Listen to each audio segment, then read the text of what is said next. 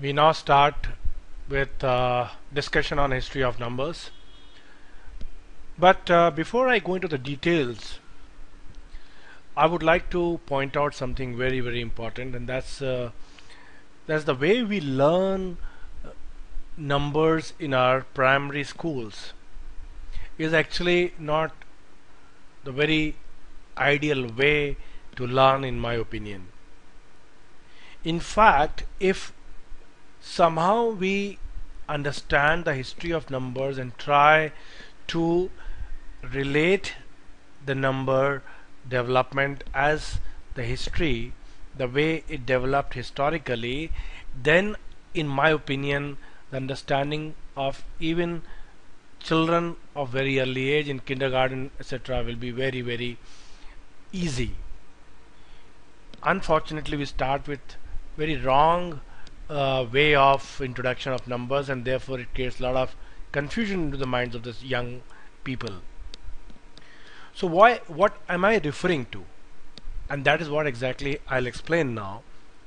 But before I go on to this, I'll once again remind that the video what you are seeing now is primarily for the educators who are dealing with teaching in primary sections or kindergarten, or the people who are actually interested in knowing the fundamentals of mathematics, and that's how we will be proceeding. The records that we have is basically extends, if I say this is a timeline, let's say extending from 3000 BC to, let's say, the modern times, which is let's say 2000 AD. So we are actually covering journey of almost 5000 years, how actually the number concept of numbers grew. And the first historical evidence is the development in Babylonian times. And if you go a little ahead, then you have around 2000 BC, where you have Egypt, the development of numbers known now in the region called Egypt now. So what I'll do is I'll show this thing, the world map now. So actually the Babylonians were somewhere here, and this is the time which we have early recorded development, 3000 BC, and the Egypt obviously is this region which is around 2000 BC, and around 1500 BC you have the Chinese development and the Indus development for number system. And the Chinese were actually somewhere here, the development of number system, and Indus is the Indus Valley, which is now somewhere between India and Pakistan, so it's somewhere here. So this was around 1500 BC, and then what you have then around 1000 BC, the development shifted majorly to region of Greece and Rome. So you can see approximately this region was the region, and for example the Rome thing was around 0, from around 1000 BC to around 0. Then the most important, the development in the entire history of number system happened around 1000 AD. And I've chosen different color red because I want you to understand that this was the most important development, and this development was in the Indian region. So this is the most important region for number system development, and in fact you will notice that the entire scientific development everything that we see in modern world. In fact, that thing actually started from approximately around 1500 AD, and this is the time when entire scientific development, what you see now in the modern world, started happening, from Galileo to Newton to slowly to various other scientists.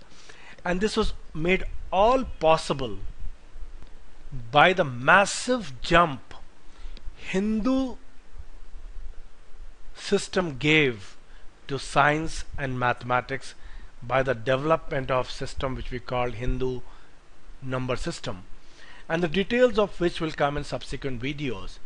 But because of this great, rather the greatest, the greatest invention of the mankind enabled the entire science and mathematics to go from ancient age, which is this age here, the ancient age, to modern age. And you will see the reason why, because the reason in very simple terms is that the Hindu system enabled world to compute bigger and bigger numbers, and more scientific development therefore could take place. And this was encashed, this whole thing was encashed by actually the Europeans from 1500 AD. And as I said repeatedly, this led to the massive development of science in this area, in this region. So what you see, for example, the number system 0, 1, 2, 3, 4, 5, 6, 7, 8, 9, and then you get a new number by a concept developed by Hindus in India called place value system, which actually created a total new way of doing arithmetic, which enabled totally new way of doing commerce and science.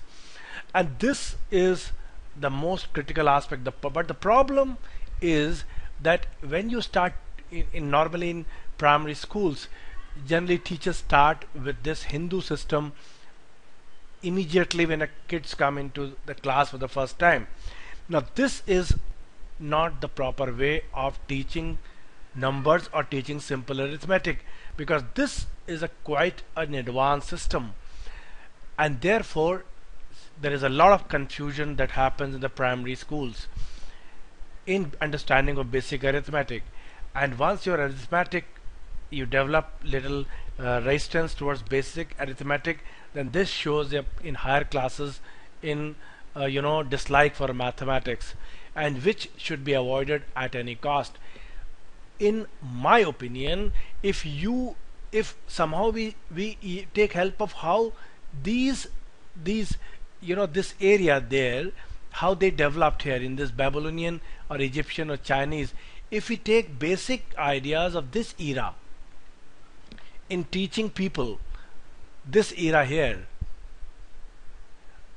and take the basic ideas of counting from this in primary schools, and then when a child is comfortable with these ideas, if one jumps to this only after child is comfortable, then the transition becomes very smooth, and child doesn't lose interest in mathematics and gain a lot of confidence for future studies. So the advice is that one should try and take basic elements, which I'll explain in subsequent lectures, from early number systems and introduce basic arithmetic through these early number system ideas.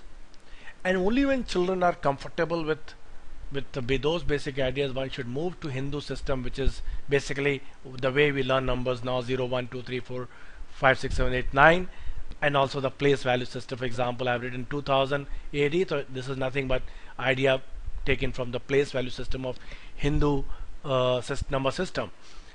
So this is a most critical aspect which I believe all educators and all people who are interested in mathematics should keep in mind. Teach students not directly Hindu system, which is very advanced, and highly potent, but has a chances, it has chances of child losing interest due to the complexity it might offer to them, and therefore they should be taught in a very natural way in which the numbers developed, which will be explained in subsequent lectures.